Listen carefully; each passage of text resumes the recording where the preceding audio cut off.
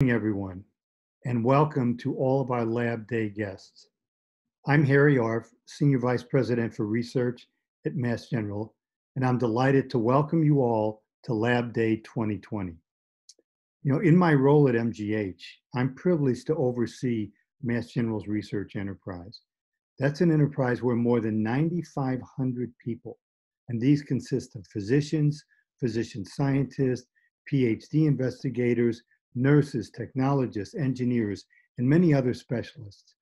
They all collaborate every day on the interdisciplinary research teams to bring research breakthroughs to you from the laboratory to patient bedsides. But we don't do it alone. Indeed, we can't do it alone.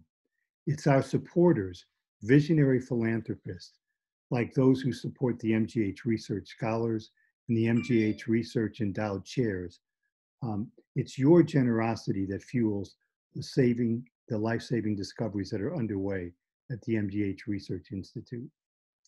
Now, to all of you who have attended Lab Day before, we're very glad to see that you're back. We've missed you, and we miss certainly seeing you on campus. And we look forward to having you back here at MGH when it's once again safe to do so, to have visitors in our research labs. And to the folks who are joining us for the first time today, we're thrilled that you're here. Lab Day is a truly unique and special experience. It's a special opportunity to learn about the biomedical research at the Mass General Research Institute. I can't imagine a better introduction to our work. So after today's event, I hope you'll agree, and I hope that you'll join us again, hopefully in person next year at Lab Day 2021. And now it's my pleasure to turn Lab Day over to Dr. Sue Slaugenhaupt, your Lab Day host. Dr. Slaugenhaupt is the scientific director of the Mass General Research Institute. She is also the Elizabeth G. Riley and Daniel E. Smith Jr. Endowed MGH Research Institute Chair, and has formerly been the Elizabeth G. Riley and Daniel E. Smith Jr. MGH Research Scholar from 2013 to 2018. And with that, I'll say a quick hello to Elizabeth and Dan. It's great to see you out there tuning in from Rhode Island. So Sue, I'll let you take it from here. Thank you all and welcome again to Lab Day. Thanks so much, Harry.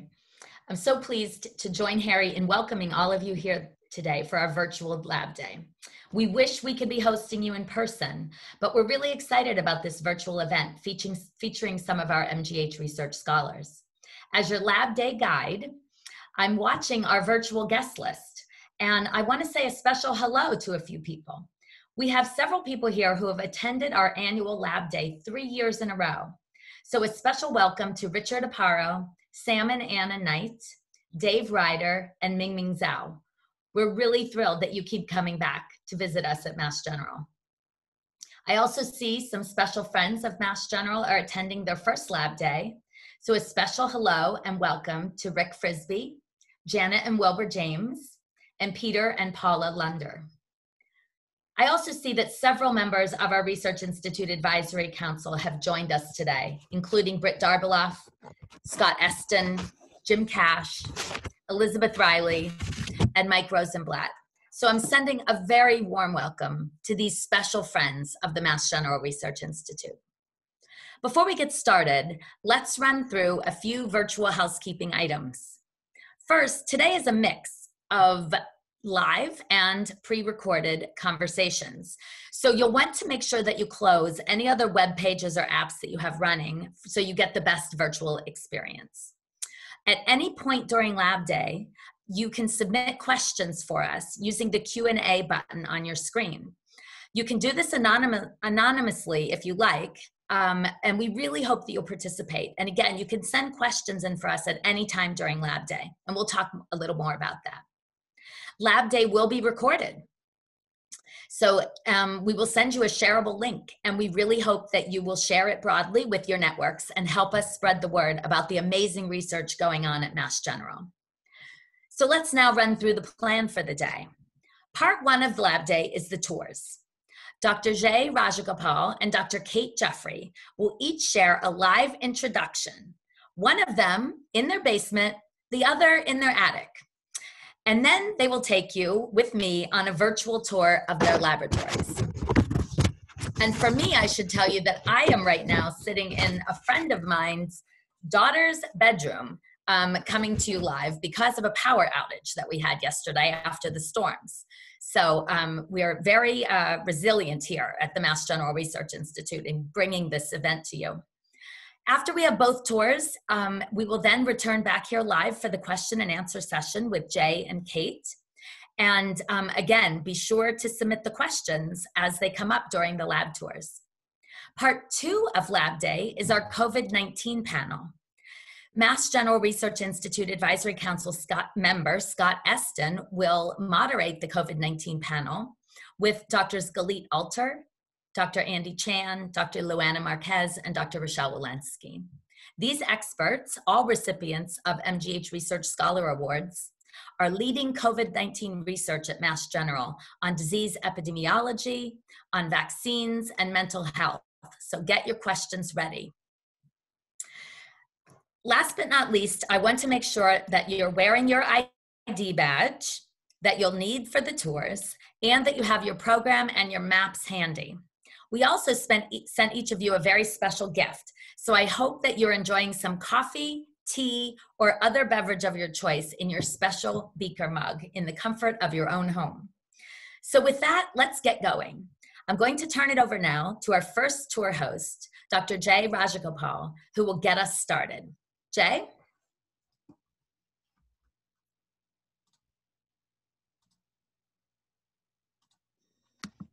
Hello, it's a pleasure to be with you. Thank you, Sue, for that very nice introduction. Sue asked us to start out with a little biography of ourselves. So I can tell you that I've been around Mass General for a long, long time. It turns out that I was an undergraduate at Harvard. Harry Orff, our VP now, was the administrator of the small group I was in molecular biology. My first boss was actually Jack Shostak, who won the Nobel Prize not so long ago. And then it turns out that the graduate student that was teaching me was Jen Doudna, who won the Nobel Prize yesterday. So I can't impress upon you how amazing an environment this is to learn. I then personally went off to medical school after finishing undergraduate, then became a resident where the diseases seemed kind of familiar. And we were taking care of people, knowing what we were doing.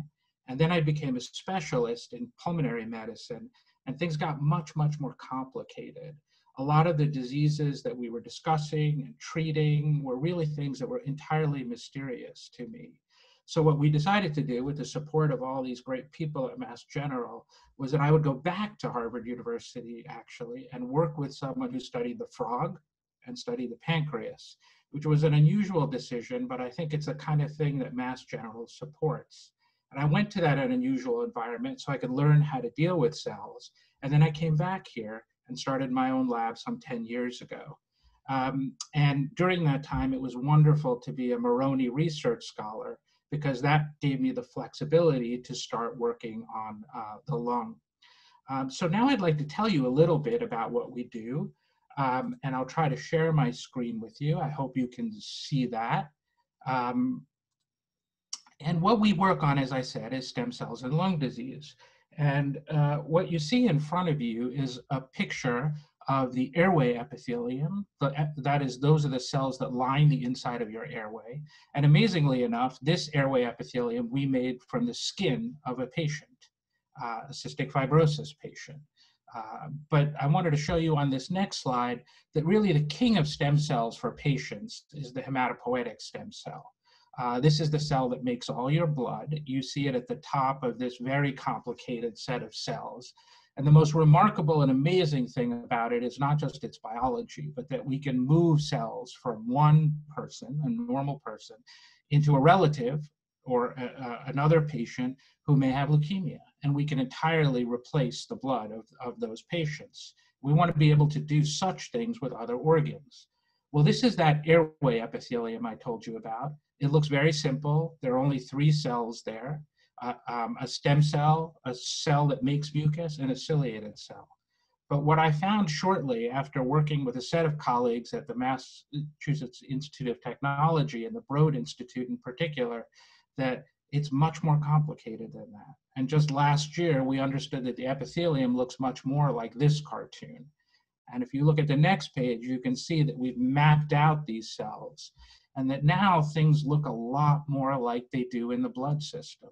There's a whole set of complicated cells, each of which do different things, and we're only just beginning to understand them. But you can see how stuck we were as pulmonologists trying to teach people, trying to treat people with lung disease, because we didn't even know what cells comprised their lung. I'll just tell you about one really remarkable cell, which is the ionocyte. The reason this is so remarkable is no one had any idea that it existed for decades and decades, and our studies with the Broad Institute reveal that it does. But it's a very special cell, it's very rare, and strangely and surprisingly, it carries all of the genes for cystic fibrosis, the cystic fibrosis gene itself. And so I wanted to show you this one very simple slide. It was one of the most amazing days in our laboratory. One of my graduate students called me into the tissue culture hood, which you'll see a little bit later with one of my postdoctoral fellows. But we were growing epithelium in these dishes, you can see. And on the left, I think you can see those cells look kind of flat and with a matte finish. And on the right, I think you can see that the cells have this little bit of a glistening surface. And my graduate student just asked me to look at hundreds and hundreds of wells. And I was able to say, this looks like these matte cells, and this looks like these glistening cells. And it turned out, once he revealed to me his spreadsheet, all of the glistening cells were the ones without ionocytes. Then I was able to work with another scientist at Mass General, this time an engineer named Gary Tierney, and we were able to look at ultrasound on these glistening cells. And what you can see in the bottom panels is suddenly the amount of mucus and surface fluid are much increased. And that's not unlike the way it is in cystic fibrosis. So it may be that cystic fibrosis is a very, very different disease than we think it is. We still have to do all these experiments in humans, but that's one example of the way we're trying to make a difference by learning the cells of the lung, so then we could learn more about the diseases of the lung. And with that brief introduction, I thought Sue and I would now take you to go see the lab and some of the young scientists that I work with. So we'll go ahead and do that now.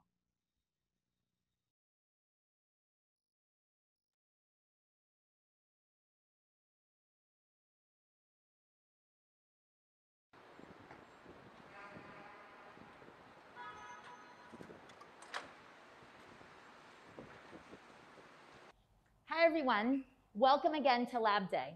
This is the Richard B. Sinkis Research Center, and this is a remarkable building. We have over 100 labs in this building, and every day, over 1,200 scientists come to work here. I cannot wait to take you upstairs. Before I do, however, I need to change my mask. Everyone who comes into the building here needs to wear an MGH-issued mask, and we have them in this dispenser, and you'll see something like this if you come to the hospital for an appointment. Just pull out my mask.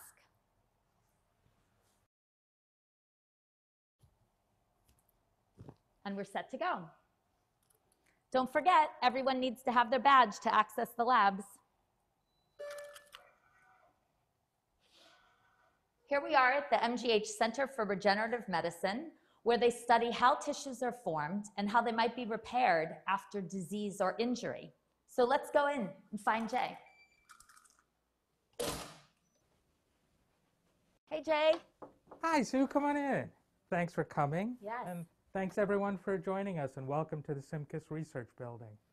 So tell us a little bit about what goes on in the Center for Regenerative Medicine. Well, as you heard a little bit, in the center we study stem cells, and my lab in particular studies the lung, and we study regeneration, and so we study lung stem cells, and ultimately what we're really looking for is cures for lung disease. Great. Well, let's head in. Okay, let's go see our colleagues. After you, Sue. Hi, Avinash. How are you? Hey, Jay. How are you? Do you have a second? Yeah, sure. You know Sue, and I wanted to Nice to see you. I wanted to introduce you to all our guests. Hi, everyone. Avinash came here to study lung stem cells, and then COVID happened, and he really pivoted his research program. Why don't you tell us about that, Avinash? Sure, Jay. So in Jay's lab, we are interested in how the cellular machinery of the lung affects normal lung function and also what role they may play in lung disease. So with that in mind, we sort of set out to map all of the different cells in normal as well as diseased lungs. And that led to the discovery of a couple of new cell types that play a role in cystic fibrosis as well as in other diseases like asthma. And as Jay mentioned, COVID happened, and then we were able to deploy our large data set to help researchers around the world as part of an international consortium to help identify the cells in the lung that the virus infects. Thanks. Thanks a lot, Avinash. Thank you.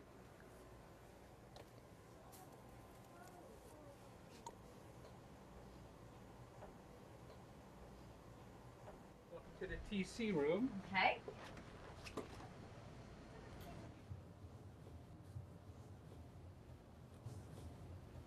Hi, Brian. How are you? Do you have a minute? Yeah, give me 1 second. I'd like to introduce you to Sue. Hi, Brian. And to all our guests out there. Nice to meet you. And I wanted to tell you a little bit about Brian. Brian came to the lab with a lot of expertise on the stem cells in the nose that create the tissue that give you rhinitis and colds. And then Brian wanted to come to us and study stem cells of the lung. And he's asking this really deep question about what does it actually mean to be a stem cell. So Brian, can you tell us? Yeah, so we recently found that the trachea has a lot of rare cells in it, and that these stem cells have to make a very careful balance of these rare cells. We implicated them in human disease such as cystic fibrosis and asthma. And so the balance that these stem cells strike is kind of what we're interested in. And so what I'm studying is kind of how do these stem cells know how many of these rare cells to make? And to kind of get inspiration for this pretty difficult problem, I'm looking at kind of a universal theme across all the stem cells of the body. So hopefully that kind of gives us more of a broad overview about how this might be happening. Great. Thanks, Brian. That's terrific. We're off to go see Manali now. Great. Okay, thanks, Brian. Yeah, of course. Can you turn off the lights on your way out? I will. Thank you. Take care.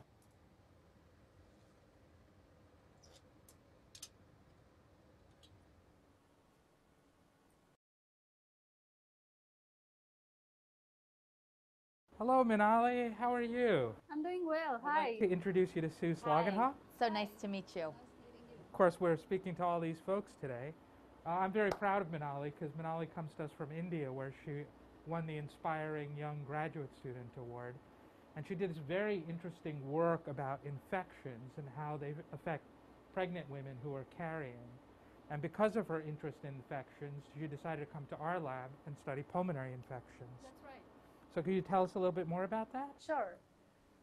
So I'm interested in understanding how does the airway epithelium sense and respond to various environmental allergens, toxins, and infectious agents. Our lab has already shown that the airway epithelium comprises of different kinds of cells with specialized structure and function. But we have come across unique airway epithelial cells that can specifically sample antigens and pathogens and present it to the immune system of our body. Having studied infectious disease biology back in my PhD days in India, I joined the Rajagopal lab to expand our mechanistic understanding of various lung diseases like pneumonia and tuberculosis, which we believe is very important for and fundamental for better management of respiratory health. Thanks, Manali. Thanks. Great introduction. Thanks. Thank you so much. Thanks so much. Nice to meet you. Nice meeting you. See you too. later. Have a good day. See ya. After you, Sue.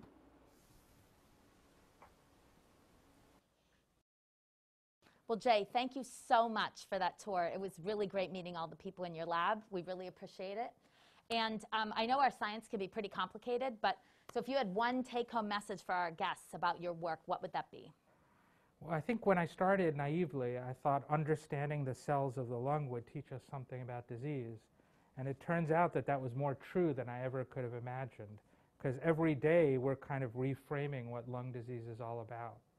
Thanks, Jay. And we really appreciate, again, you opening your lab to us. So, okay, everyone, I know you probably have lots of questions for Jay, so please use the Q&A button on your screen. Send in your questions. We're going to go back now live to Lab Day, where we're going to meet the host of our next tour. And then Jay will be back with us for our live question and answer session after. So we'll see you in a minute.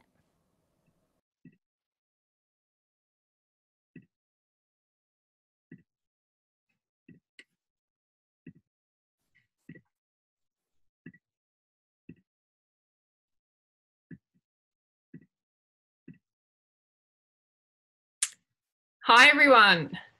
I hope you can all hear me. What a pleasure to be here at MGH Lab Day. I want to say we had so much fun shooting these videos for you. So a little about me. So I'm Kate Jeffrey, and I'm absolutely thrilled to be an MGH Research Scholar for 2020 to 2025.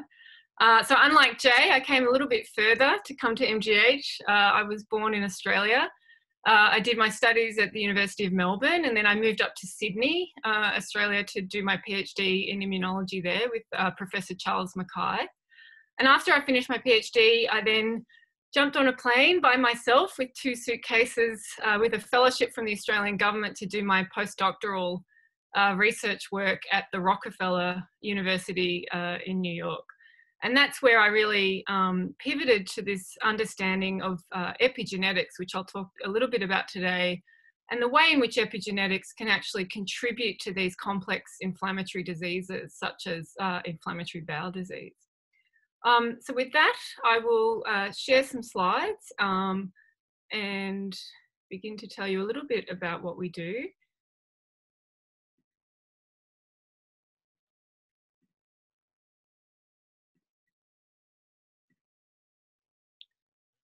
Okay, so hopefully you can all see these slides. So the goal of my lab is really to understand complex human immune disease, and really in the post-genomic era. So after we've sequenced all the DNA, what do we understand about these complex diseases? And it turns out that actually genes are a little bit involved in these diseases, but actually there's a huge environmental component and a huge epigenetic component. So solving complex immune disorders in 2020, I think we are all acutely aware of infectious disease now. So, you know, the good news is that most infectious diseases are really, their rates have decreased dramatically over the years. So if you look at tuberculosis, measles, hepatitis, these rates of infections are all dramatically going down. And that's because we know the source of these infections. We know the pathogen, and then we can make a vaccine against it. So the best example will be SARS-CoV-2 or COVID, and eventually we will have a vaccine and we'll be able to eliminate this disease. The more complex immune diseases though, and by that I mean things like multiple sclerosis, inflammatory bowel disease, type 1 diabetes and allergies, these diseases are not caused by a single trigger. They're not an infectious disease. We don't have a single pathogen. And there's this real sort of complex combination of genetics and environment that trigger these diseases.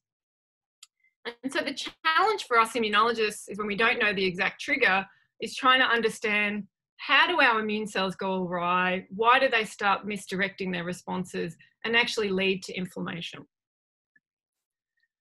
And the one thing about inflammatory bowel disease that's quite alarming is that rates have doubled in less than 20 years. And every year right now, about 100,000 Americans are being diagnosed newly with inflammatory bowel disease. So this is when your immune cells in the gut, for some reason, start triggering inflammation in the intestine. And what's interesting about this disease is that the rates of this disease are particularly high in my homeland of Australia, and also in the United States, as well as many Western industrialized countries. So there's something about living in Western industrialized environments that somehow triggers this disease. So what does this have to do with epigenetics, and what is epigenetics? So epigenetics is really the interplay between environment and our genes. And the way that epigenetics works is that every cell in your body has the exact same strand of DNA. So how is it that a skin cell or a liver cell or Jay's lung cells have such an individual gene expression program to, say, an immune cell? And so the way that this works is that DNA is packaged within your cells, and it's wrapped around these things called histones. And these histones have these chemical tags on them, which tells genes to be on or off. And that is really key, because these tags can actually be influenced by our environment. So the best way I can explain epigenetics is using the analogy of a piano. So this is my grandmother, Kathleen Jeffrey, my namesake. So she was actually a professional pianist. And if you consider DNA of all 88 keys of a piano, so every cell in your body has all 88 keys, epigenetics is actually playing only a number of those keys at a certain time, in the right moment. And that is essentially how epigenetics controls the way in which your genes are expressed in the right way. And what we're understanding is that what can happen in cancer as well as inflammatory disease, that our epigenetics goes awry and it can actually start turning on genes that should not be turned on. What's interesting about epigenetics is if you look at monozygotic twins, so those that have the exact same genetic makeup, studies have been done to show that by the time a monozygotic twin are 65 years of age, almost 70% of their epigenetics in their immune cells is actually coming from the environment. So you can imagine how the environment in which you live can actually start to change the gene expression in your immune cells and change the way in which your immune cells behave. And then sometimes this can actually trigger inflammation, like inflammatory bowel disease. So what's really cool about epigenetics is that actually some of the enzymes or the piano players are actually druggable. And we can use these drugs to try and reset gene expression back to normal. So some work we did was to show that actually we could find a chemical compound to this piano players, and the use of this chemical compound could actually dramatically reduce inflammation and reset gene expression in immune cells back to normal. Another aspect of epigenetics that we're looking at is actually we found a direct mutation in an epigenetic enzyme called SP140 that triggers inflammatory bowel disease. So this was with a great cohort at Mass General Hospital. So all the patients with inflammatory bowel disease, we could show that a number of these had a loss of this epigenetic enzyme, and that actually resulted in enhanced inflammation in these patients. And so this is an interesting one because here we seem to have a trigger of a loss of an epigenetic enzyme in inflammatory bowel disease. So how can we use precision medicine to try and rescue these patients using epigenetic drugs? And the sort of last main focus of the lab is really understanding those environmental cues that might change our epigenetics and make an immune cell become more inflammatory. And so one environmental cue that we're working on is something that's really new, and this has been a new frontier for my lab, and this is called the virome. So we've known for many, many years that bacteria happily live in our intestines, but only recently have we discovered that viruses are there as well. And of course, we're all scared of one particular virus, SARS-CoV-2, but there's plenty of good viruses that happily live amongst us. But what we found in inflammatory bowel disease is that the virome changes and can actually be more damaging. And so you start to have the emergence of these viruses in the gut that what we're trying to understand is how the virome can actually change our epigenetics, change those chemical tags on those histones that change gene expression, and how does that ultimately lead to inflammatory bowel disease. So I guess our big picture of understanding these complex immune disorders is really understanding this triad of the host genetics. So we know if it's, in the case of inflammatory bowel disease, there's about a mutation of about 160 genes that associate with this disease. But this has to come along with the environment in which you live. So there's this combination of genetics and environment. And environment, I mean things like diet or smoking or the bacteria in your gut. And we're trying to understand how epigenetics sort of combines these two and acts as the interface to really lead to inflammation in the gut. And so one example I gave you is this mutation within an epigenetic enzyme that actually we've been looking at this environmental trigger such as the virome in our guts and how that can change our epigenetics and make immune cells more inflammatory. So with that, I'll take you in with Sue and we'll start our lab tour, which I said we really had a lot of fun shooting this, so I hope you enjoy. So Kate, thanks so much for inviting us into your lab today as part of Lab Day. We're so excited to learn more about what you do. And as we walk towards the Thayer Research Building, where your lab is, I can't help but notice we're right across from the main hospital. I find myself wondering how many of our patients understand the massive research enterprise here at Mass General and what kind of work we do here. Yeah, I mean, it's a fantastic point. I think this is one of the main draws as a researcher to Mass General Hospital, the proximity to the physicians, to the surgeons, to the patients, and of course patient samples that they're willing to donate that really enables us to perform cutting-edge research, trying to understand human disease at the site where these patients are being treated. Great, thanks, Kate. So my lab, I'm an immunologist, and my lab is particularly interested in understanding chronic inflammatory diseases, but particularly inflammatory bowel disease. So this is essentially when the immune system kind of is overactive in the gut, and it leads to painful inflammation and uncomfort. And essentially the only treatment we have right now is cutting that inflamed intestine out. So what we're trying to understand is what can be a trigger for inflammatory bowel disease, and really the key point is how can we try and treat this disease in a much better fashion than we are currently. Great. Well, we can't wait to see what you're doing, and let's head on in. Okay, so welcome to the Kate Jeffrey lab at MGH. Has everyone got their lab rules, their map and their badge? I'm going to take you through our lab, show you my international team of mostly women scientists as we try and crack some problems related to inflammatory bowel disease. Great.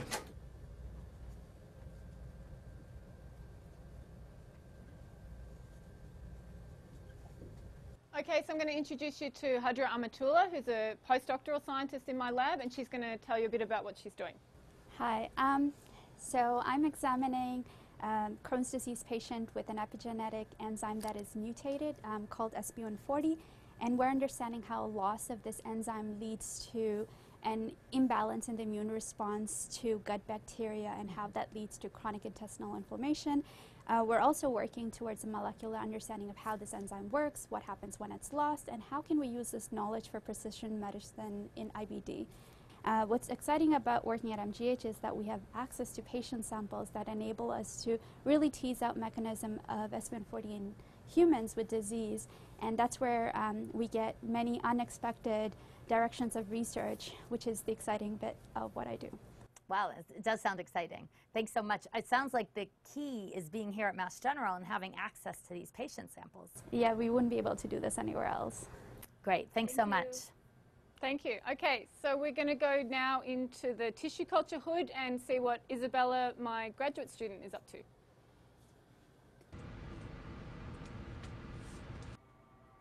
Isabella. Hi. Hi, Isabella. I'm a Harvard Immunology graduate student in the Jeffrey Lab, and I'm studying the role of the epigenetic enzyme SP140 in an immune cell type called the macrophage. So macrophages are part of the first line of defense against the host response to dangerous bacteria and viruses. However, it's important that macrophages do not become overactive, in which case they may lead to chronic inflammation and disease.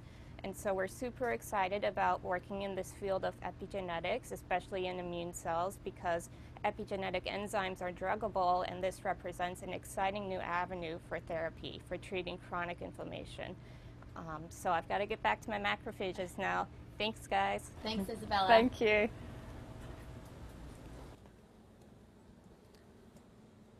Okay, so now I'm introducing you to Fatima. So Fatima is actually an MD who's come from Iran. And Fatima's taken on a whole new project in my lab, and that is looking at viruses, some that are harmful and some that are damaging in our intestine.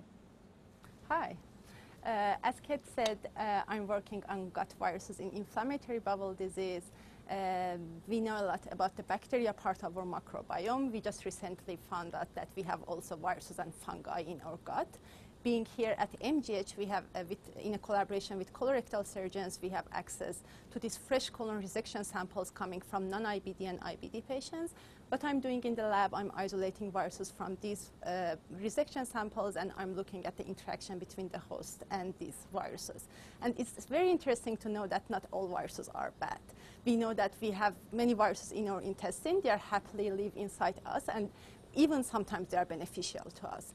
And finally, the eventual goal is pushing this finding to the clinic and maybe use viruses as a therapy in IBD. And is this what you're looking at here? Are these viruses from patients? Yes, this is one of the ways that we quantify the viruses that I'm isolating from that colon resection samples. Cool. All right, thank you, Fatima. Thank you. Thank you.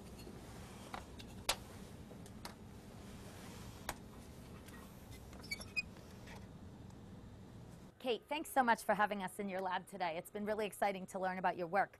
I know all of our work can sound really complicated sometimes. So if you had to boil it down to one thing you wanted our lab day guests to remember, what would that be? Yeah, I want you to remember that epigenetics is like the piano player of our genes, turning the right genes on and keeping the right genes off. And particularly in immune cells, this is absolutely critical for them to do their protective function. But when this goes wrong, like we lose an epigenetic enzyme called SP140, that can actually trigger inflammation in IBD. And we know that this piano player also responds to environmental stimuli like viruses. So we think epigenetics is a really exciting avenue for controlling inflammation and resetting things back to normal. Thanks again, Kate. All right, Lab Day guests, we're going to be back live in just a minute, so get ready with your questions. Use the Q&A button on your screens, and we will have Kate and Jay with us live to answer your questions, and we really look forward to it. Thanks for joining us in the Jeffrey Lab. Thank you.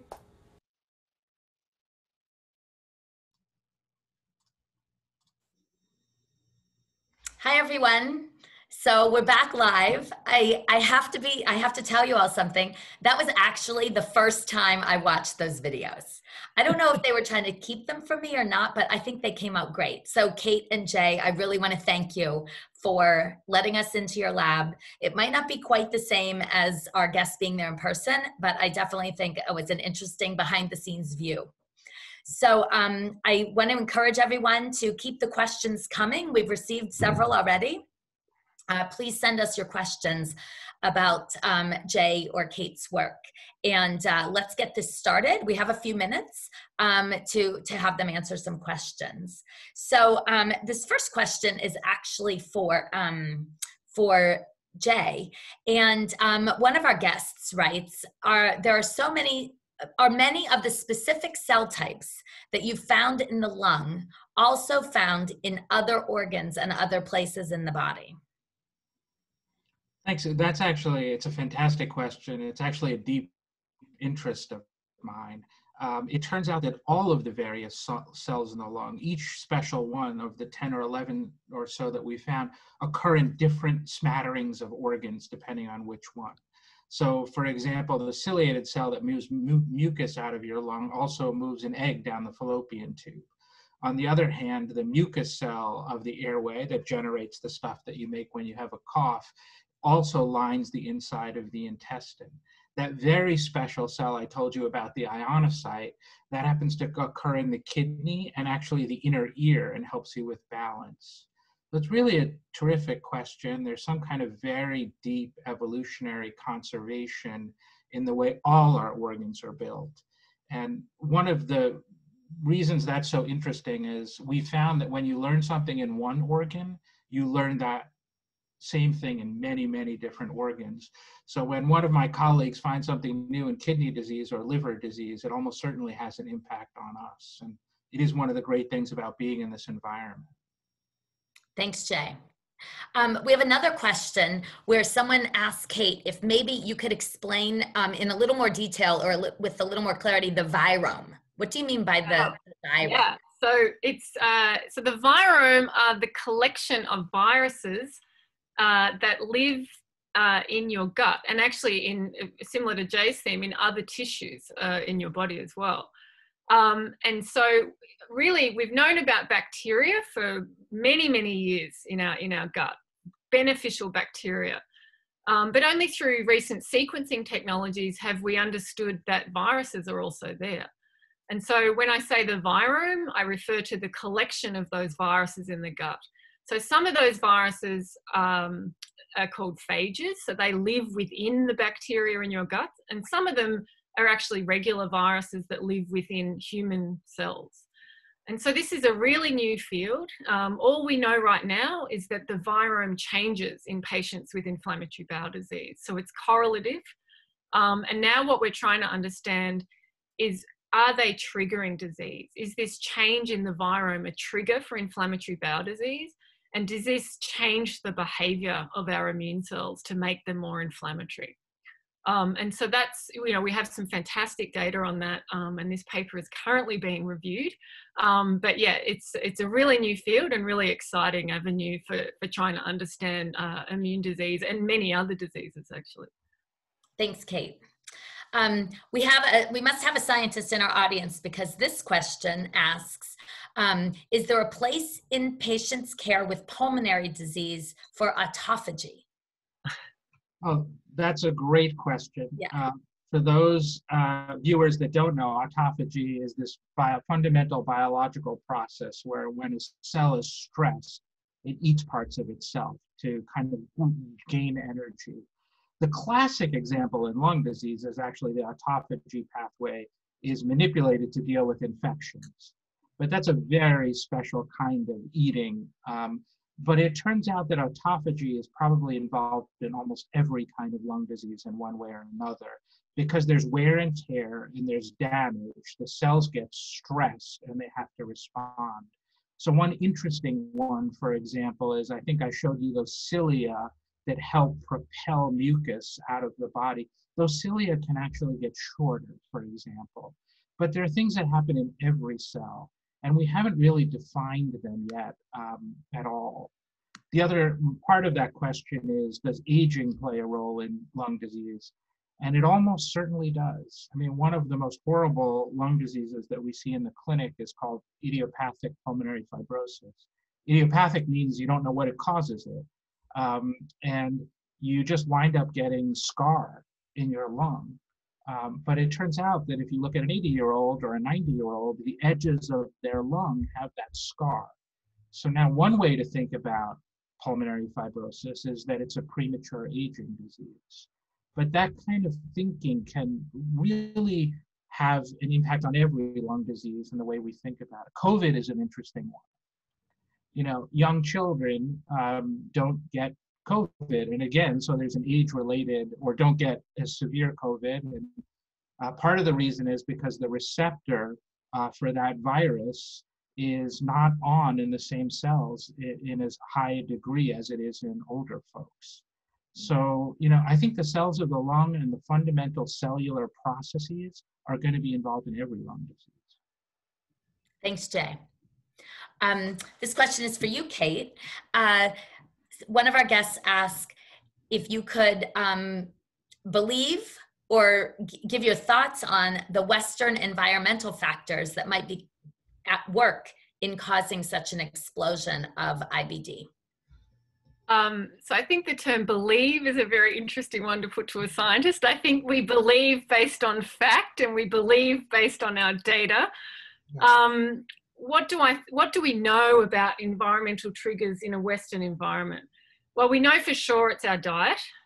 We know for sure that the diet in turn changes our microbiome and possibly our virome in the gut, and that those connections actually really what can lead to inflammation. So think about a Western diet of reduced fiber. I think fiber is the key. That's one thing we're learning, is that less and less fiber in our diets and more processed foods is really a problem, and is really changing this balance of healthy bacteria and healthy viruses and beneficial viruses and bacteria in our gut. So that's probably the major trigger. There is connection with smoking, but not as many people smoke, thank goodness. So it's really those two factors. We know that antibiotics has had, long-term antibiotic use has had some connections with changing our microbiome and changing these beneficial effects in the gut. So that's the sort of three main ones, but I would emphasize the diet. Really, the rates of inflammatory bowel disease are extremely low in countries like Japan, for example. And so, that's the key. And I would just emphasize the fiber component. So eat your fiber. There you go. You heard it from an expert. Eat your fiber, everyone. Jay, let's see. Oh, this is an interesting question that relates to the first one. And that is about how did you use the pancreas or your studies in pancreas for your pulmonary cell studies? That's an interesting question. I mean, I think, when I was a pulmonary fellow, and I realized when you looked at pathology slides that people just didn't understand the cells of the lung. So they were using like these descriptive terms, but they really had no idea what those cells were. And so I thought that I needed to understand how to learn about cells better. And there was this area of biology called developmental biology, which figures out how an embryo makes its cells. And it was a very, very rich area of biology. But no one did that in the lung. And it turns out that Doug Melton at the undergraduate campus actually worked on frogs and tried to figure out how they had heads and tails. But then his kids developed diabetes, and he decided that he should start studying the pancreas. So it was this perfect role model who was moving from basic biology into a disease-relevant organ. So I just thought it would be a great place to learn how to deal with cells, and I did that. And Doug was very fortunate. I mean, it was very fortunate to go to his lab. He's a friend of the Mass General, and there's been a lot of interplay. And at the end of my postdoctoral fellowship there, Doug started to let me work on the lung, and that allowed me to transition into my own laboratory. Great, thanks, Jay. It was really great when we visited your labs to meet your international postdocs and graduate students and others. And I wanted to know if you could each talk a minute about how do we attract our best investigators to come to Mass General, researchers and postdocs, et cetera? How do you attract them to come to your labs? And then what are the challenges that we have in keeping them at Mass General? I don't know who wants to go. I'll ask Kate to go first. Okay, I can start. So how does one attract people to Mass General and to your lab? I think, by doing great research. I think for me, I really value being a good mentor. I think the success of my career has benefited from those that were generous enough to give their time and their energy towards my career. And so I feel like that's a really important aspect now that I'm in this position to mentor the next generation. And particularly as a woman scientist, and particularly, one that's not from America as well, I think, that's really important to me. And I think I just want to emphasize what a week in science it's been. We just had a Nobel Prize given to 2 women, which is unheard of. So, I think my motivation for attracting people to my lab is that women can do it. We can be scientists, and I'm going to mentor you, and I'm going to ensure that you're successful. And we're doing really exciting and fun things in the lab. And why come to Mass General? Because we get to have that really great balance of what Sue and I were talking about. I'm a basic immunologist, understanding those basic mechanisms, but we have this great array, or fantastic array of patient samples that we can really do meaningful, human disease-based research using those samples. So and top of that, that's that layer. And then we've got Boston, which is essentially it is the epicenter of research in the whole world. So where else would you want to be doing this top level research? So how do we get to keep them here? Well, we have fantastic programs like the Mass General Research Scholar, and fantastic donations from people that enable us to continue our research, and also to, sort of train our mentees to apply for grants and how to fund your lab and stay within this environment. Thanks, Kate. Jay. I would echo everything that Kate said. I think she was spot on. Another just general thing I would say is, the reason it's hard to leave a place like Mass General is people, period. And those people come in various buckets. I mean, one are just your colleagues. Like knowing that Kate is next door is just fantastic. I can always pick up the phone. And I think trainees understand that. They're not just going to your lab, they're going to this unbelievably rich community of scientists. And I know Kate feels this way, but all of my own postdoctoral fellows have other mentors. And some of those mentors are other scientists at Mass General, but some of them are at MIT. And so there's just this community. And then, as Kate mentioned, the third bucket of people that are unbelievably important, maybe the most important, are the patients.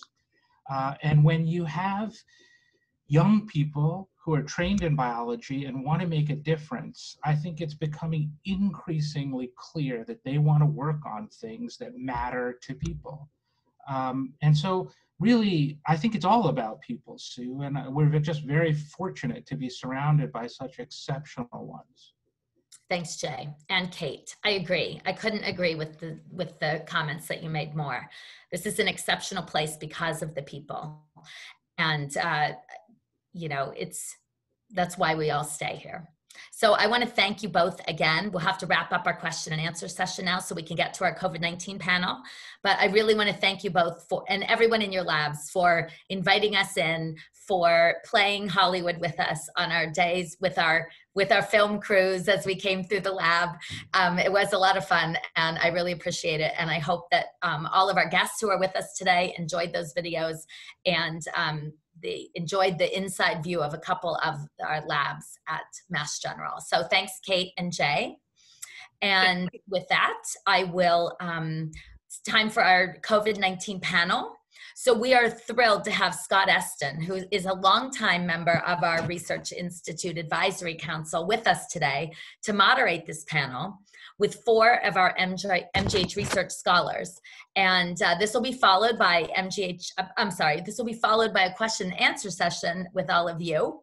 So again, I encourage you to use your Q&A button and get your questions ready, because this is really going to be cutting edge.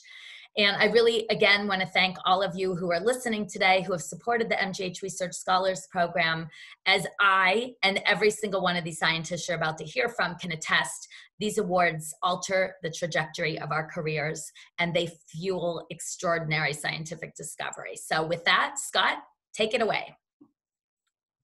Okay, thank you, Sue. I'm happy to be part of Lab Day 2020, helping facilitate this really exciting discussion on COVID-19 research that addresses key healthcare issues at the top of a lot of people's minds. Sue, as you said, my wife Pat and I have been early supporters of the Research Institute Scholars Program beginning almost 10 years ago, time flies, and have helped fund 4 research scholars. It's particularly gratifying for me to be with 4 of our 63 Research Institute scholars for this panel today. So with that, let's get started and meet our panelists. Dr. Andrew Chan is a professor of medicine, Harvard Medical School, and he is the chief of the Clinical and Translational Epidemiology Unit and the Stuart and Suzanne Steele MGH Research Scholar, 2017 to 2022. Dr. Galit Alter is professor of medicine, Harvard Medical School, and a group leader of the Ragon Institute, and the Kristine and Bob Higgins MGH Research Scholar, 2012 to 2017, and the Samana K MGH Research Scholar, 2017 to 2022. Dr. Rochelle Walensky. Rochelle is professor of medicine at Harvard Medical School. She is the chief of the Division of Infectious Diseases in the Department of Medicine, also a physician investigator in the Medical Practice Evaluation Center, and the Steve and Deborah Gorlin MGH Research Scholar, 2015 to 2020. And Dr. Luana Marques. Luana is associate professor of psychology at Harvard Medical School and the director of the Community Pride Program and the Phyllis and Jerome Lyle Rappaport MGH Research Scholar 2020 to 2025. We prepared a question for each panelist to help you get familiar with our scientists and their area of expertise. Once we've heard from all 4 panelists, we'll open this up for audience questions, and you can submit your questions using the Q&A button on your screen. I'll start with Andy. Your research has focused on studying large population groups to identify the frequency, patterns, risk factors, and lifestyle habits related to developing colorectal cancer and other digestive diseases. Early on in the pandemic, you led a team of scientists to launch the COVID Symptom Study, a smartphone app that collects data to understand COVID symptoms and track virus spread that now has over 4 million users. Please help us understand how COVID Symptom Study came to be and what you've learned. Thanks, Scott. I'm really glad to be here, and I'm really grateful for the opportunity to share the work we've done in response to COVID. As you mentioned, my lab is really focused on studying the epidemiology of chronic diseases like colorectal cancer.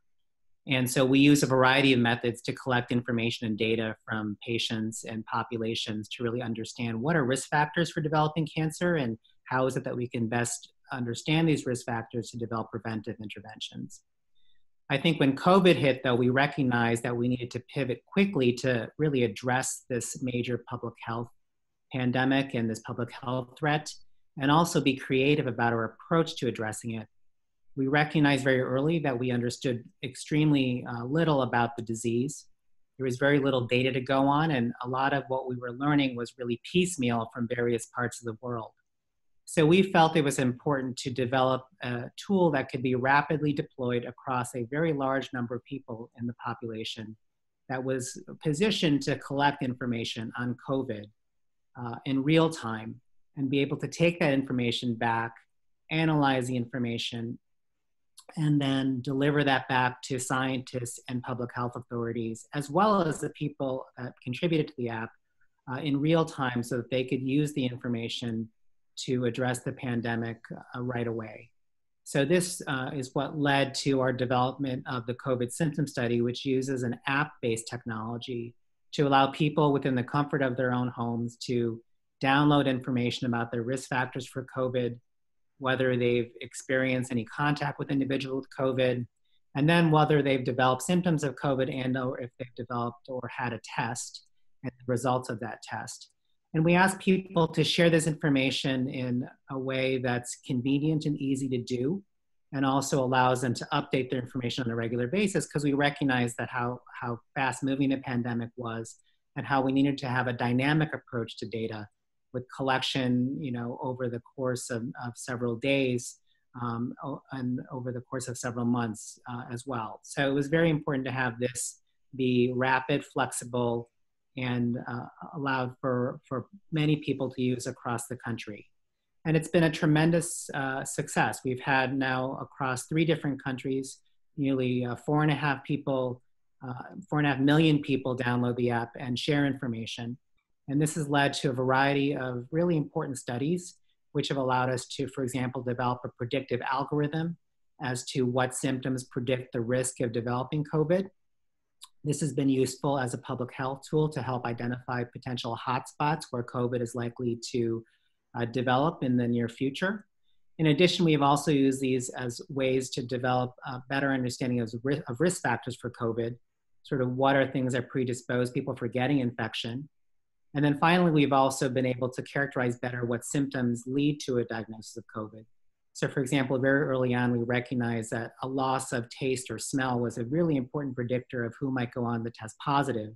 And we've been gratified to see that this has been corroborated by other studies and has really led to, for example, the CDC and the WHO modifying their symptom criteria for testing and also modifying what doctors should be looking out for when it comes to COVID-19 as a potential diagnosis in their patients. So it's been a tremendous citizen science effort and allowed us to really demonstrate proof of principle that people can get involved in public health and it can have an enormous impact. Great, thanks, Andy. I particularly like that phrase, citizen science effort. That was good. We're going to get into go a little deeper in the science with Dr. Alter.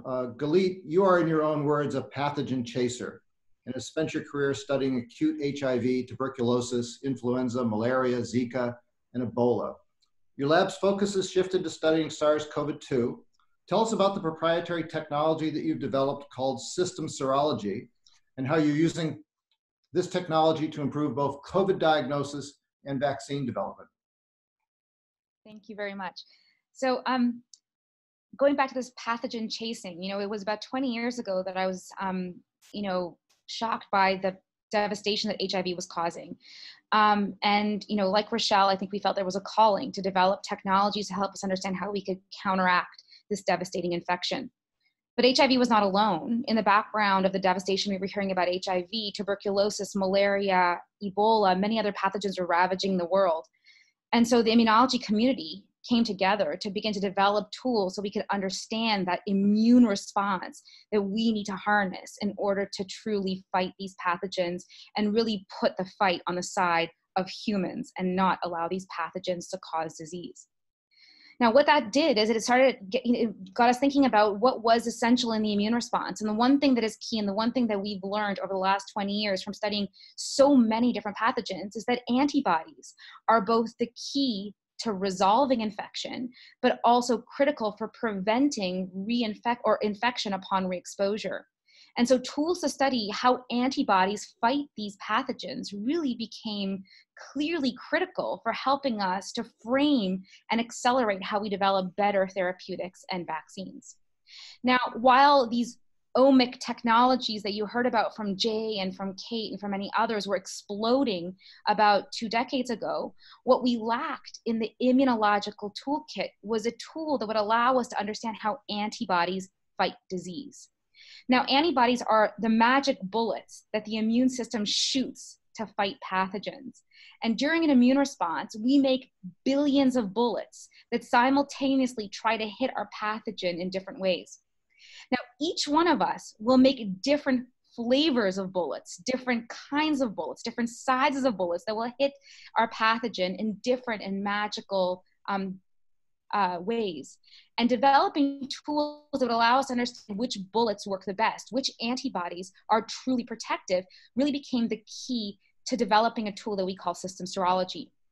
Now, what the tool is really quite simple, and it is essentially a way to look very deeply and comprehensively at all the different magical antibodies that we make during an immune response.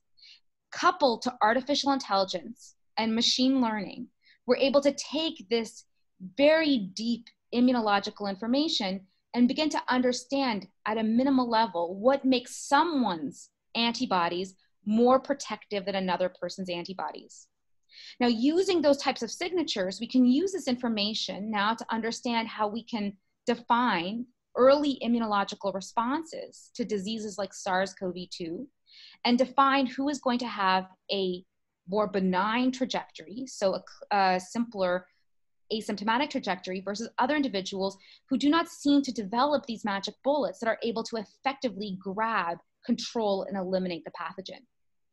So starting in early February, when we started to see that this virus was starting to spread across the globe, what the lab began to do was to develop the tools and to repurpose the technology to rapidly begin to look at what was special about antibodies that were evolving in individuals who were somehow able to control or not control the infection.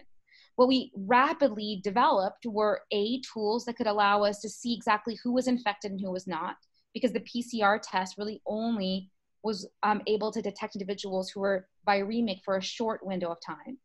But secondly, what it allowed us to do using the system serology tool was to begin to develop patterns and to identify the profiles of antibodies in individuals who were coming into the hospital from individuals who were going to essentially potentially succumb to that infection.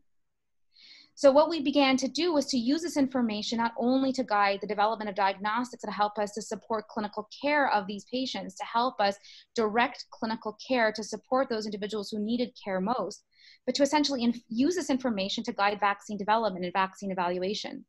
So now part of Operation Warp Speed, the laboratory supports the profiling of all the vaccines that are moving forward into human clinical testing, as well as those that are in preclinical testing, essentially coming in the second wave of vaccines that will be used.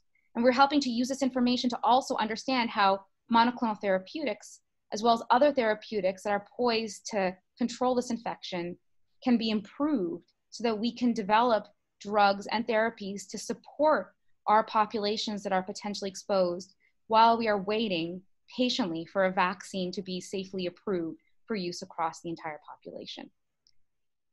That's it. Great, thanks, Dr. Alter. Continuing on vaccines, I'd like to turn to Dr. Walensky. Guests who attended Lab Day last fall will remember your work using microsimulation models to inform the development of large-scale clinical trials with the goal of improving HIV treatment and prevention. You're also the chief of the Division of Infectious Diseases at MGH, at Mass General, and in these last 6 months, you've become a trusted information source here in Boston and around the world on mask safety, remdesivir use, and safe school reopening, among other community health issues. As you begin to prepare for the approval of a COVID-19 vaccine and Mass General's vaccine distribution, tell us about the key benchmarks and metrics you are evaluating to determine vaccine efficacy and safety.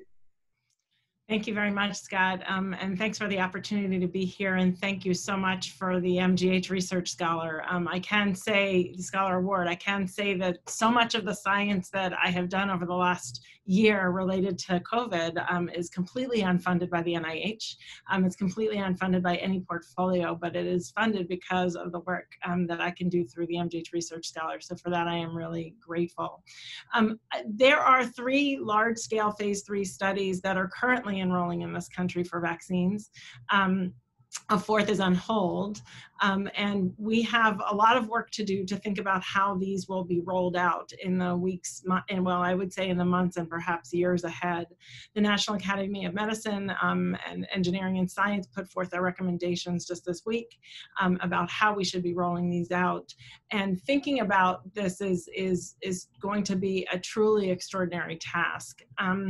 You know, there are several of these vaccines, probably the first two that we will hear about, have a substantial cold chain challenge. They need to be frozen at -80 or -70, and if thawed for longer than 6 hours will need to be discarded. They are also both 2 doses. And so as we think about how we're going to roll out on a massive scale, not just 330 million vaccines, but 660 if we're doing it in 2 doses. And in fact, if we are distributing 2 different vaccines, you need to, of course, get the second dose of the same vaccine. So that implies an incredible amount of record keeping and information that we're going to need to maintain among all of those who are vaccinated. How we are going to do that outside of healthcare settings in communities, the way we've been doing it in large scale, the way we do influenza screening is truly extraordinary. It will be an extraordinary task. The Pfizer vaccine is a 1-dose vaccine, and the J&J vaccine is a 1-dose vaccine, and that is one that has just started in the last week or 2 in clinical trials in the United States. So it's a little bit further behind, but because it is only a 1-dose vaccine, we may get results sooner, around the same time that we will hear from the other 2. Among the modeling efforts you heard last year, that my work is in HIV simulation and mathematical modeling, but vaccines are really ripe to model at a population level, and we can do modeling in that space as well.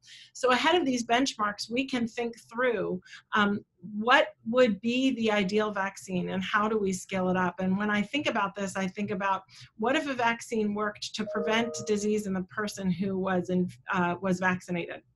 What if it worked to decrease the amount of symptoms in the person who is vaccinated, or to diminish progression from mild disease to severe disease to critical disease?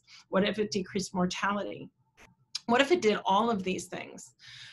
What if we had a really great vaccine and all of these parameters, but the coverage was so low because of trust?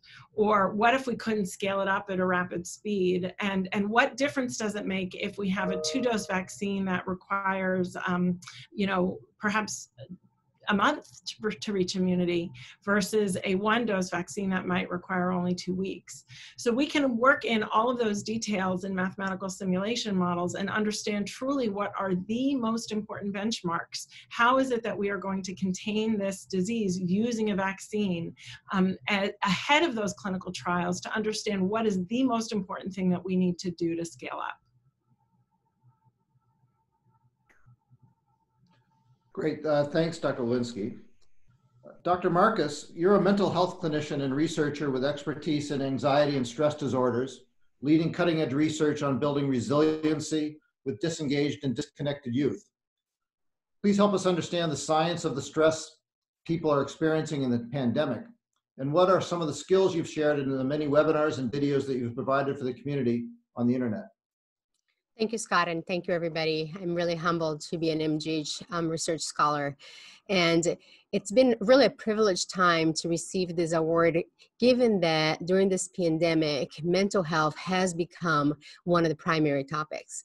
Our lab here really focused on implementation science. How do we get what works? How do we get what works here within the ivory tower of MGH to the streets, to individuals that need the most? And so for the last many months, we've been really focusing on dissemination of what we know. So we've been focusing on how do we get skills to the regular person at home so that we can build resilience. And this is really important because what we know is anxiety and depression skyrocketing compared to 2019, when we have 11% of the US population reporting depression and anxiety. Recent CDC reports suggest 41%. So it's really important for us to first understand what's happening to our brain. And very simply put, what happens is our brain's really smart, and it's having a stress response, given that we're all facing an invisible threat, COVID-19, in addition to many other threats. And so what happens is our limbic system, the emotional part of our brain, kicks on, gets us ready to fight, flight, or freeze. So you might be feeling that heart pounding or tension. You may be feeling a little more irritable as a result of the chronic stress that we've been on for the last many months. So if we're talking about skills, we really want to be doing the opposite of that limbic response. We want to be cooling off our brain. And there are different ways to do it. I focus mostly on something called cognitive behavior therapy, an evidence-based, science-driven type of therapy that tells us how to activate our thinking brain. So one of the things I've been talking a lot with my patients, and over 70 webinars in the last 6 months, is things like unplugging from the news. We all know that being plugged on in the news can really activate that limbic response. And in fact, research shown that after the marathon bombings in Boston, individuals that watched 6 or more hours of the news had actually a heightened stress response compared to those that were actually there during the event. So it's really important for us to think about unplugging from the news and anchoring on something that's soothing, something that's relaxing. I also think it's really important, and we all have heard this again and again, but the power of charging up and focusing on eating, sleeping, and exercise, those basics tend to be really forgotten in moments of acute stress and chronic stress. So those are the 2 skills that we've been talking about a lot. And if you're interested, we actually just launched a course called Mental Health for All. And you can see it on my website, drluana.com, which has several of the CBT skills. It was funded by a philanthropist, and so it's free for everybody in the world. And it's being translated to Spanish, Portuguese, and German currently. So I invite you to learn more about the skills through the website. Thank you. Thanks, Dr. Marques. So we're now going to turn to some questions from the audience, and I encourage everybody that does have a question, please just use the Q&A button and send us your question. I'll stay with you though, Dr. Marques, first. We're hearing important stories about the disparities of COVID infection in under-resourced communities. Are you also seeing COVID-related mental health disparities in these communities? Absolutely, Scott. We've seen a lot of it during this pandemic. For example, here in our community of Chelsea, we've seen a huge increase in mental health needs, but the gap in access to mental health care has widened, given that a lot of the work that we've done has moved to remote. And a lot of our patients from our diverse communities really don't have access to a computer or to Zoom, and are not able to access some of their cares. So not only we've seen an increase in need, but we've seen significant difficulty. That's why we've done things like we created a summer scholars program just for high school students to learn some of those skills, and provided them with computers so that we could get more resilience built in our inner city. Great, thanks. We've got 2 questions from the audience that I'm going to combine into one. I'm not sure who's best to answer these. They're both, one's kind of individual rated. Is the antibody response impacted by smoking and or obesity? And then maybe similarly, is there effect, does someone's blood type have an effect on kind of their ability to fight the virus? Maybe I can take that, and maybe Rochelle, you've got some thoughts. So the one thing that is clear is that obesity does alter the immune system, and it alters the way that we respond to pathogens. And so we are beginning to do large-scale clinical testing to begin to understand exactly what it is about obesity that may predispose individuals to different forms of immune control over the virus. One thing that is clear is that those billions of antibodies that one generates following infection are different in individuals with higher BMIs and individuals with lower BMIs. Why that is, and how exactly BMI affects this immunological response to infection, really is quite interesting, and potentially might help us understand why, with elevated BMIs, we are not only susceptible to elevated, probability of developing severe disease for SARS-CoV-2, but other infections as well, such as flu, respiratory syncytial virus, and many others that Rochelle can speak to. But there is an interesting interaction. Smoking is a little bit more difficult because our communities here have a low level of smoking, so we've not been able to do those studies. But as we begin to partner with other communities around the country and as well as around the world, we'll begin to understand exactly how smoking can also affect this. But as Kate mentioned, it does affect the microbiome, which can then indirectly affect the immune system. Great. Rochelle, can you take a question about someone's blood type, or Galit, does that, can you do that? Yeah, do you know the answer? Well, I do know, I think there's been hypothesis generating science that has demonstrated that some blood types are associated with better or worse outcomes and co-localization of some of the receptors to the virus. I think right now that jury is still out. It's been hypothesis generating, but I don't think that the science is definitive in those spaces. So it's really interesting, right? So blood type is made by sugars. So it's a combination of sugars we put on all of our cells in our body. So A, B, and O is just a different assortment of 3 little sugars, one of which is called sialic acid. Now that sialic acid is used by viruses to roll on epithelial cells. And so before the virus hits its actual receptor, which is called ACE2, it actually uses sugars on the surface of cells to roll, attach, and form interactions much more tightly. And so what it turns out is that because blood groups are essentially this arrangement of sugars, there are some blood groups that the virus seems to roll better on. And that is the basis for why we think that this sugar, that the essentially different blood groups might make certain groups or individuals more susceptible, because the virus might have a little bit better ability to stick on to the surface of the cells to then find its receptor that it can actually bind to. That effect, as Rochelle said, is now being validated in additional large genome-wide association studies because it came out in one study.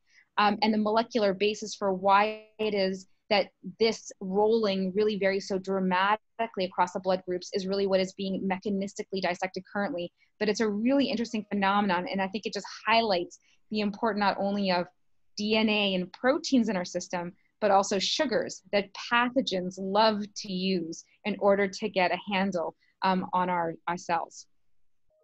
That's interesting. Great. Thanks. Just got a add, lot of good questions. just to add something to that, Galit just mentioned about obesity. Just, you know, what we're also, I think, learning, and there's emerging data to support, is that it's not just obesity per se that might affect whether someone's more susceptible to COVID and or will respond to a vaccine, but also potentially what they're eating and their diet. So I think that there's emerging information that diet quality may be an important predictor of infection risk and progression of infection, you know, if someone does get sick. So that's one of the things that we're actively studying through the app. We actually recently launched a diet survey for participants to provide information on their diet. And we'll try to assess that using a dietary score to determine what their diet quality is and how that links to disease. And then kind of going back to Galit and what Kate mentioned before, this all may link to the microbiome. And there is, I think, very solid data that the microbiome influences immunological responses. So within a subset of people that are using our app and are in our studies, we're also collecting, you know, microbiome specimens to link all this information together. So I think it's a good example of how I think the work, even amongst the scholars here, are kind of, you know, are things that kind of mesh together and complement each other really well. Thanks, Andy. That's, yeah, that's an interesting observation. We've got time for maybe 2 more questions. I've got 2 or 3 really good ones. After a vaccine or a therapeutic drug has been approved, how significant is the risk of negative long-term consequences from the vaccine or drug? Maybe I'll just take that and say there haven't been a lot of vaccines that have large-scale long-term risks. So we certainly, it's theoretical. We're only going to have 6 months worth of follow-up data, but most of the data from these vaccines over the long term are demonstrated as pretty safe. I can think of a few examples where there are rare events that occur with vaccination, but for the most part, it is very much thought that given the history of viral vaccines being quite safe, there is more concern about the risk of the disease than there is the risk of the virus. Or than the risk of the vaccine, I'm sorry. But I do see another question in the chat, and maybe this will relate to that, and that is for 2 of our 3 frontrunners right now, we have never had a vaccine. They're mRNA vaccines. We've never had a vaccine in these spaces that use these mechanisms. And so I do think that there's some uncharted waters here that we have to sort of, there's going to be some leap of faith and some learning. But I do believe that if those are the candidates that move forward, it will be generally thought that the vaccines themselves will be more beneficial than the long-term risk. Great. A quick one. Will MGH be doing vaccinations for the general public when available? I would imagine so. I think we're months from that, if not, I hate to say it, years from that. And I can't imagine that MGH won't be central to any local statewide effort. We are working towards one of the vaccine trials, which we're hoping to open in the next weeks. And I suspect we are going to be knee-deep involved in vaccinating not only our healthcare workforce, but our community. Great. Andy, you've got a potential, I think, new user of the app. One of our members of the audience wants to know the name of the app. It's called the COVID Symptom Study, and the easiest place to find it is if you go to covid.joinzoe.com, which I can, I guess, try to put in the Q&A as a response. And it's a really easy thing for anyone to download. And so we encourage people at home to do it and friends and family. Okay. I have one more thing, Scott, about the side effects. I think this is just really important. I think that, we have, decades of data on vaccines and monoclonal therapeutics that have clearly demonstrated that there really are no long-term consequences. These are incredibly effective, very safe interventions. And unfortunately, due to some, uninformed publicity, there have been some, conversations in the media that have been incredibly counterproductive. I think that what we have to do is we have to ground ourselves in science. And the science speaks extremely clearly about vaccines and therapeutics in their ability to counteract in a very specific way the pathogens that we target. Now, I do want to speak to some of the experimental platforms because, as somebody else mentioned in the chat, this is the first time we're using RNA. RNA is incredibly safe. RNA has been in humans for many other indications.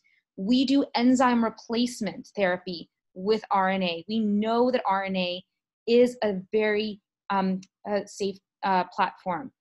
The issue right now is we're talking essentially about changing the way we do vaccines, right? So in the context of an epidemic where we need to respond, or a pandemic, we need to respond with the speed we've had to respond here, some of the older, I should say more antiquated platforms that we've used traditionally for making flu vaccine and other vaccines really take too long.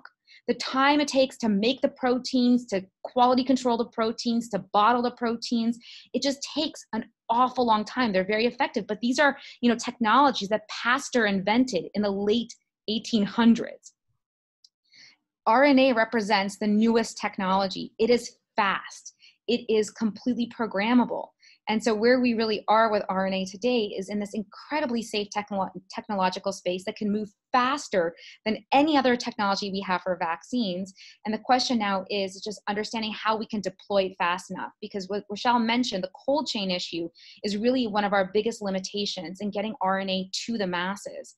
But the beautiful thing is with chemistry, with all the chemists in the Boston area and many other places around the world, biologists, immunologists, vaccinologists, and clinicians, we are going to learn how to make RNA the next generation and next phase of vaccines that will be safe and immediately available to almost any pathogen in a precision medicine type approach. Great. Thanks, Galit. I love your enthusiasm, everybody's enthusiasm, and want to say thanks for myself and maybe representing everybody else for all the effort and energy that you're putting into this. And I also appreciate all the questions from the audience. So I think we're ready to turn back over to you, Sue, to wrap up. Thanks so much, Scott. And thanks so much for moderating the panel. And thanks to all of our panelists for that inside view into the latest COVID research. And I guess when I listen to them speak, and if there's one message I have for all of you, our special friends of research at Mass General, it's to try to listen to the scientists, understand what science is trying to tell us about the right path forward. And I think that we won't go wrong. So to all of you, we're delighted that you joined us today. This has been a remarkably quick 90 minutes. I can't believe it went by so quick, but I hope that you all learned something and that you will stay in touch with us. So to all of you who have supported the MGH Research Scholars Program, the incredible science that you heard today would not have happened without this amazing support. And I just have to speak on behalf of all of the scientists you heard from today and the other 60 plus MGH Research Scholars that these awards, as I said earlier, really changed the trajectory of careers. So we would love all of you to keep in touch with the Mass General Research Institute. So I'm going to ask you to look at the back of your program, and you'll see that we've listed several ways for you to do just that. So you'll see on the back of the program there that next week we're hosting our first virtual science slam, which we've dubbed the Grand Slam because it has a baseball theme. And this will take place on October 14th from 4 to 5. We'd be delighted to have all of you join us virtually. And if you're not sure what a science slam is, this is a great way for you to become acquainted. I'll be honest, we typically do it in a bar, and it's a lot of fun, but really we challenge our researchers to try to talk about their science to a lay audience in just a few minutes. So again, this is a lot of fun, and we're doing it virtually for the first time, so I hope that you can try to join us. You can also follow us on social media. You can follow the scientists across the Research Institute, and currently we're running our 2020 Mass General Research Institute image contest on Facebook. So there's over 50 images, research images of all different types of science that are up there that people have submitted. And so we really hope that you'll get onto Facebook and look at those images and vote for your favorite. You can also subscribe to our quarterly MGH Research Scholars Notebook publication, which will deliver news about philanthropy-fueled discovery straight to your inbox. And that's always very informative.